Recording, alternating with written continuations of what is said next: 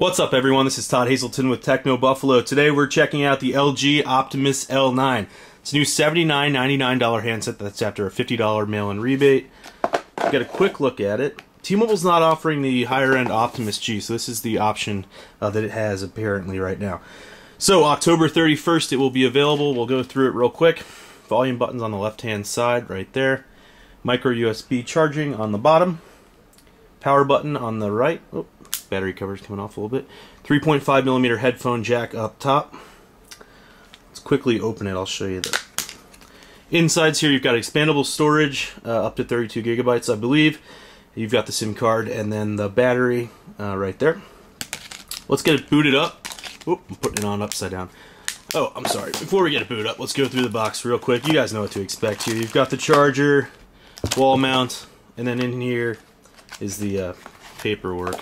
Welcome, how to use the device, safety information. You know the ritual. Alright, let's, here, it's already powered on. Let's just get going. Look at that. Okay, so front-facing camera here, you've got a 5-megapixel camera with a single LED flash on the back. We'll go through it real quick. So like the Optimus G on Sprint and AT&T, it has some neat features such as quick memo right here. So you can activate that. It's already active. And say you want to say like, hey man, you gotta download that app.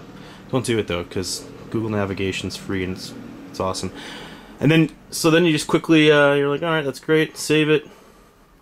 Whoop, I hit the share button. Save it, and you're good to go. You can just send it to a friend and say, hey, download that app. Real quick for comparison, this is next to the Optimus G on Sprint.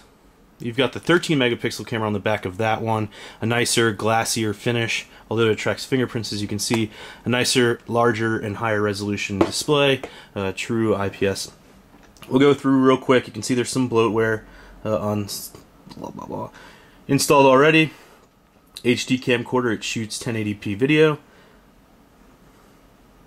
Lots of T-Mobile things. Mobile hotspot, it's always great. Visual voicemail, not bad. T-Mobile TV, don't use it. Settings. About the phone, software.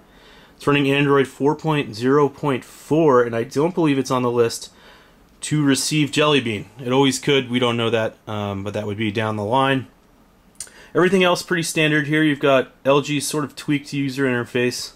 It has a 1 gigahertz processor, dual core, as opposed to the Optimus G, which has quad. But here you can just change some different settings so that you're not running out of battery all the time. Bluetooth doesn't consume that much, but you know, you want to keep some things off or make sure your brightness goes down or whatever. So anyway, guys, that's a quick look here at the T-Mobile LG Optimus L9. It launches, like I said, October 31st. It's $79.99 after a $50 mail-in rebate. This is Todd Hazelton with Techno Buffalo.